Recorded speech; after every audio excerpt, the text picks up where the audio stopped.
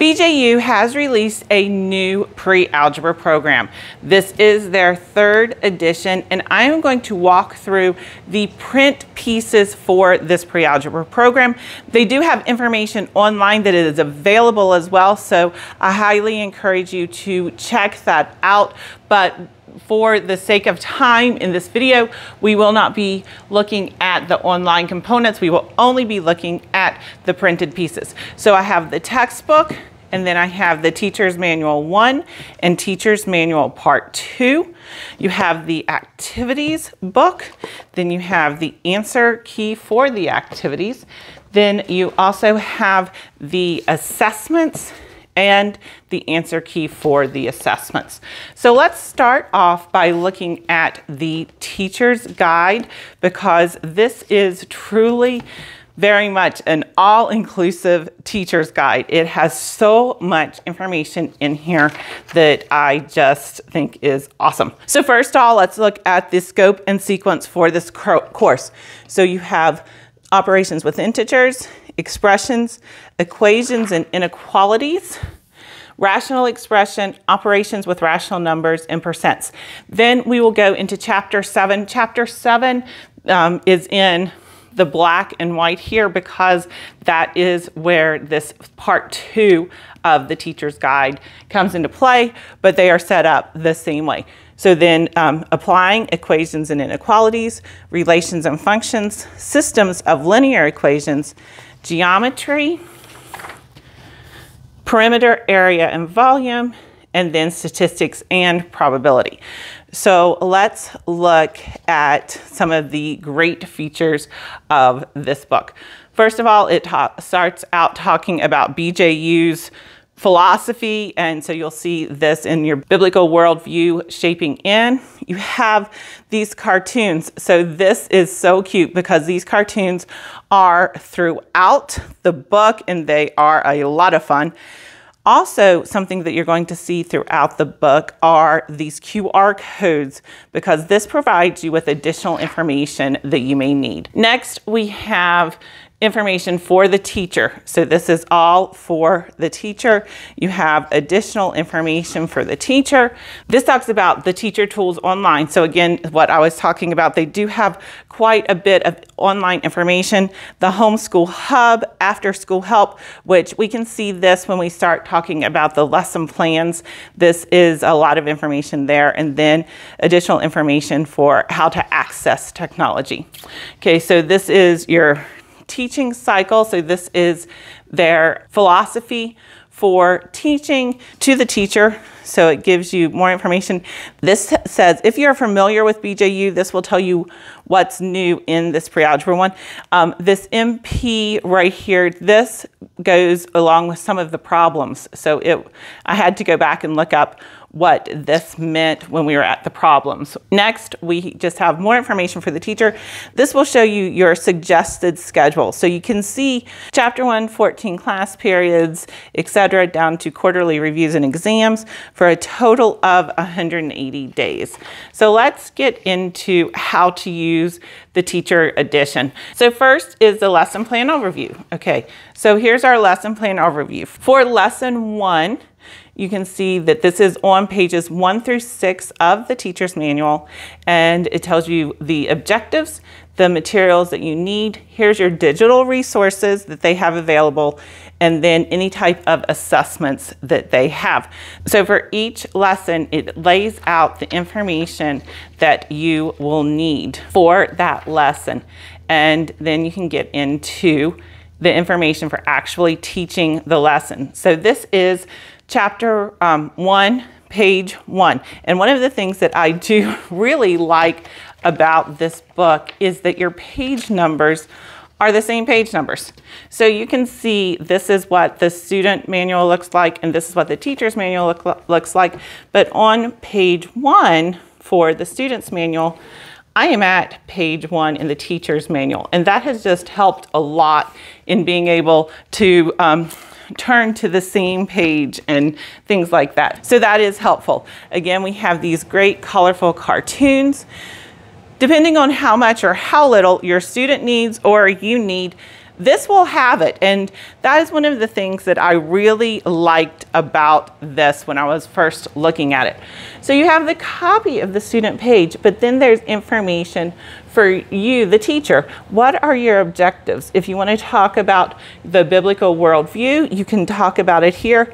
Digital resources, and then you have instruction information. So if you need any kind of assistance in teaching this, they provide that information right here.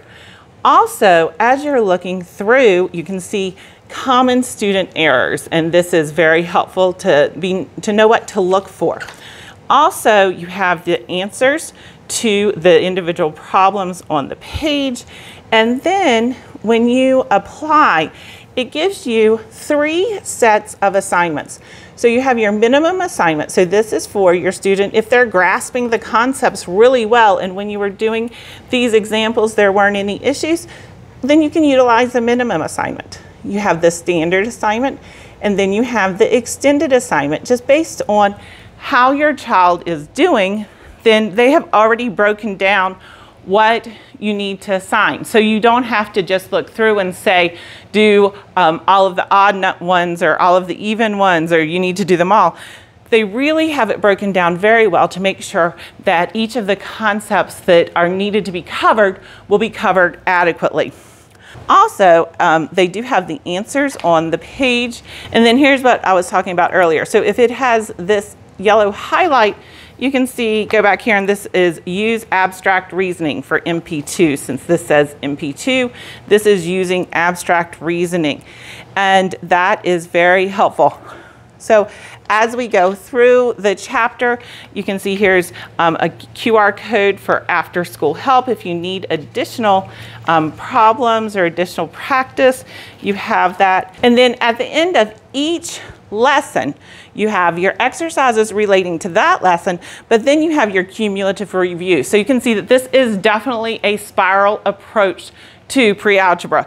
Well, at the end of each lesson, you will have this cumulative review that will pick a problem or two from previous concepts that you have completed. Then also, as we move forward, you can see there's vocabulary listed on the page if you need to focus on any vocabulary related to these concepts. And I like that they also provide what is considered essential questions. Make sure that your students are able to explain these essential questions. Now, at the end of this chapter, they do have computing then and now. So they are bringing calculators and computing into this curriculum. And that is just something that I think is really important right now in today, in this day and age. And even when we go into chapter 2, they did this in chapter 1 as well. There's a calculator skills activity. And so these activities will be found in this activity book. So this activity book is very helpful.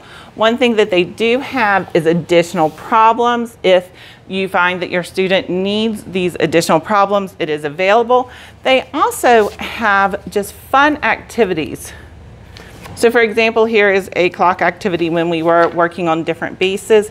They do have calculator activities in here that we have been working on. Here's the calculator skills. It really teaches you how to utilize a calculator. They are getting students prepared for using like scientific calculators to be able to find the solutions to problems, because with calculators, you can't always just punch in exactly the way the problem is. You have to truly understand the order of operations and the concepts before you can get the correct answer sometimes. Then you have the review, if you need the review, your cumulative review, and this will prepare you for your test. They also, within this activity book, normally have some type of biblical activity as related to math. You can see there's more calculator skills, additional work if you need it, and then you work on mental arithmetic. And here's your chapter review, and then you have your cumulative review.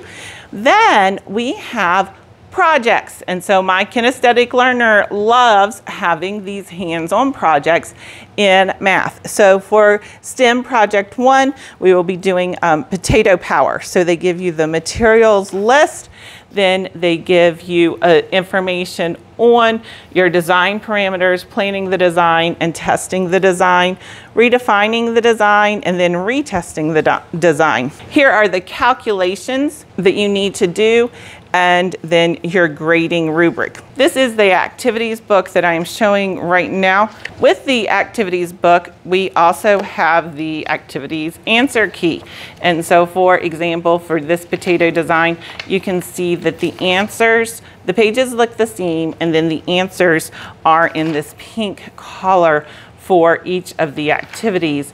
And then you can see teacher notes if you need any additional information. Also in this activity teacher answer key, it will tell you when you should use these activities. So for example, this is enrichment used after lesson 1.3. And if you look in your teacher's manual, it just tells you that as well. So here's lesson 1.3, and then the activity for clock arithmetic is listed right after lesson 1.3. It tells you that you need the clock arithmetic within the activity book, and so that is also listed in this lesson plan overview. One other thing to note in this lesson plan overview is it will tell you when you have your assessments. So for example, lesson 1.3, you're supposed to do quiz 1A. Quiz 1A is located in your assessments, and then the answer for quiz 1A is in your assessments answer keys. Now, they also show you in your lesson plan overview when you need to do your chapter review, cumulative review, and then your chapter test. So let's look at this answer key for just a minute, because on the answer key, it will tell you what part of the book each of these questions is referring to. So for example, for your chapter 2 test, this is the answer key, but it will tell you that this is 2.1.2, 2.1.2, and 2.3.2. So I can go in my book and look at 2.1 example 2, and this will go directly back to this quiz in case there were any issues, or 2.3.2. So I can look at lesson 2.3 example 2. And if we need to, we can get more information and more practice in this after school help. So there's so much information that is included in this curriculum, and it is laid out so that it is very easy to follow. You can see in the student book, it's bright, colorful. There are quite a few words on a page. One of the things that we did have to reinforce is not doing all the problems, because sometimes obviously you can look at this page and see there are so many problems, but the way that they have it set up, you're not going to really ever do all of the problems. And so that is a nice thing for your student to understand, that it's not all of the problems that will be expected. So again, the books for your student are really the textbooks. So you have one textbook for your student, one activity book for your student. Then with this, for the teacher, you have these 2 full teacher's manuals. They are pretty thick. 2 full teacher's manuals that are utilized for this one student book, and then you have your activity answer key that is utilized for your activities. And again, please make sure that you do check out their online resources, because there are quite a few resources that are available to really help you as the teacher in teaching or administering this pre-algebra curriculum.